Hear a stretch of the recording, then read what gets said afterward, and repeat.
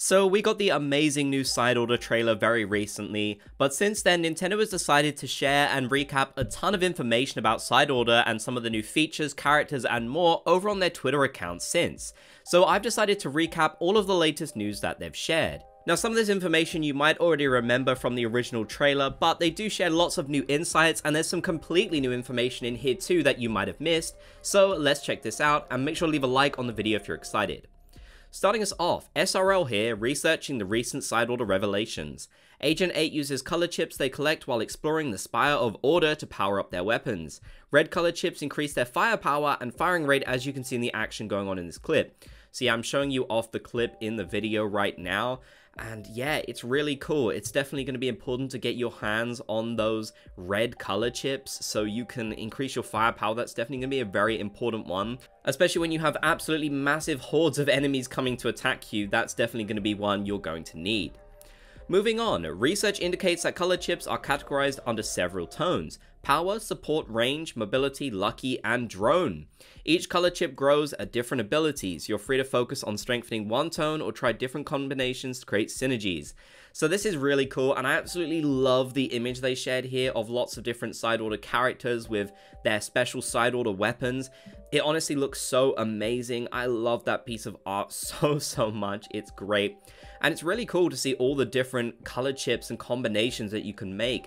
You can really customize your experience and how you want to play this, which I think is fantastic. And of course, we do have a special one too for the Pearl drone as well, which is very similar to what we kind of had going on in the main story mode with Small Fry, I feel like. So I like that. I'm glad they've kind of continued that on here. And it's great to see so many different color chips and aesthetics with the characters as well. I particularly love the blue greeny looking ones. I think they look amazing. But overall, there's just so many great options. So yeah, I'm really excited. Moving on, Agent 8's exploring the Spire of Order via an elevator where each floor has its own challenging objectives, difficulty, and color chip rewards. More difficult floors have better rewards, but they might not match your palette. So that's definitely an interesting one. We kind of basically knew this already, but yeah, you will have different difficulty on each floor and you can take on different challenges. But of course, you do have to remember that if you lose one, you will go back to the start. So you're going to want to be careful with what you choose. Now, of course, you will get better rewards by facing the more difficult ones like they say. And I do believe that when you lose, you do actually get access to some permanent upgrades as well, which we're going to get a bit into soon. So yeah, it'll definitely be fun to take on the different challenges and the different difficulty levels, but it might be good to assess what your goals are so you don't, take on a really hard level and then completely lose and have to start over again. Either way, I think a lot of us are going to be playing through Side Order a ton given the challenges that this mode will give us. So that's quite exciting. I'm glad that this DLC will have a longevity to it. On to the next video clip, SRL here to chip in with some more research on color chips. Teal color chips will boost Pearl Drone's abilities as she supports you in combat. She'll throw bombs, unleash killer whale attacks, and more as you explore the Spire of Order. So I'm so glad there are some upgrades for Pearl, which I think is really cool. Again, it does kind of remind me of what we got with Small Fry, just a lot more OP, obviously. Pearl is going to need to put in a lot of work if you're going to be using her color chips. But I love the aesthetic of this one, so in a way I'm kind of sad because I wish this was the aesthetic for one of the different chips that maybe was more, geared towards our own attack. But it'll still be fun to use Pearl ones too, and I'm really glad we get that cool teal aesthetic because that has to be one of my favorite aesthetics we've seen so far in Side Order. And yeah, it will be really useful to have Pearl helping you out and doing a whole bunch of cool things. They even show you some of the special abilities she gets, they'll appear on screen and such.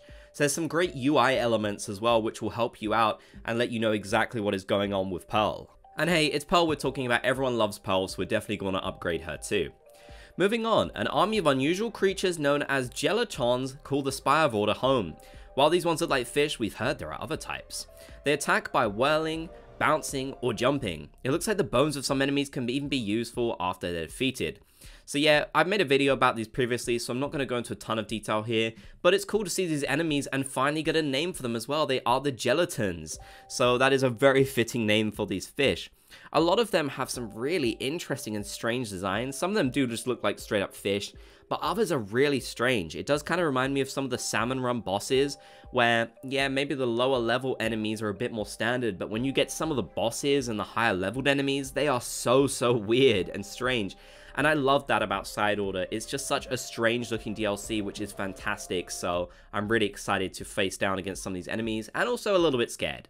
Moving on to the next clip, more info from the world of Order. Mobility color chips can not only increase your movement while in Octoling and swim forms, but can blow enemies back on contact and fill your special meter just by moving.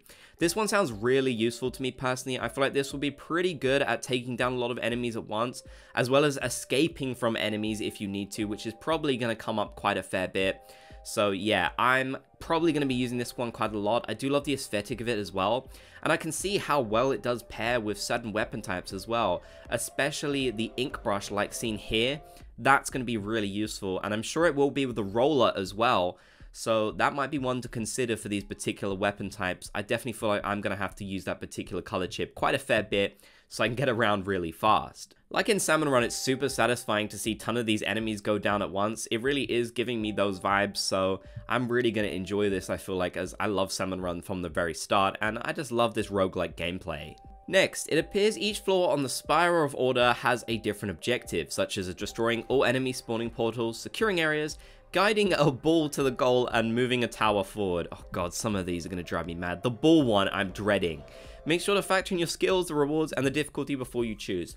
Yeah, so I'm going to want to try everything, I feel like, at some point, but maybe just making it through to the top the very first time, I'm definitely going to have to ignore certain ones, because that ball one, I really hope I'm not forced to do that, because genuinely, I'm terrible at that. Call me a noob, whatever you want, I don't care. I'm bad at that sort of thing. I'm gonna be terrible. So I hope I can skip it and try some different challenges. The ones like guiding the tower and also, you know, defeating the enemies and such, that seems fairly standard. But yeah, the 8-ball, oh no. I'm just having some nightmare flashbacks about that one. I'm not sure I want to go for that. Another video posted today, I believe. Outside the Spire of Order, there appear to be creatures walking about this colorless, orderly city. They don't seem interested in much, though. So we get a look at some of the creatures which are kind of lingering around the plaza, and we also get kind of a little tour of the plaza in a sense. This is really, really cool to look at. This is probably one of my favorite videos we've seen from the DLC so far. We're really getting a better look at the world of this and some of the interesting creatures, and it makes me just feel like there's so much to this world, much more than we originally thought. Like, I thought there was going to be some sort of hub world. I mean, we basically knew there was going to be from the very start, but it feels like there's just a lot more to explore here than I was originally assuming, which has gotten me so excited. They also share in this tweet as well, SRL research into the Spire of Order continues. These City of Order residents appear to follow their own simple rules. Perhaps the complicated giant Spire of Order was made possible because their nature to follow rules allowed them to work together better. So yeah, definitely some very interesting and odd creatures hanging around. Unlike anything we've really ever seen before in Splatoon. They're super cool looking, and I can't wait to meet some of these characters, even though I don't think they're really going to say anything to us, you know, aside from potentially the shopkeeper, which we did see in another little screenshot posted in my video about the trailer details you missed. Finally, it appears if you're splatted while in the Spire of Order, you'll have to begin again from the bottom. Devastating to be sure, but the color chips you lost will be converted to pearls, a special currency you can use to unlock permanent upgrades in your future attempts. So yeah, it's going to be sad when you do get knocked out, but that is part of the fun and part of the challenge. And like they say here, you will be able to get some permanent upgrades, which will help a ton.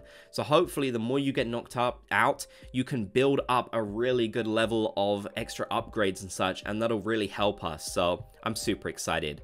Let me know your thoughts down in the comment section below. If you made it to the end, be sure to comment Splat Gang so I know you did. If you did, be sure to leave a like and make sure to subscribe and turn on notifications for more Side Order coverage.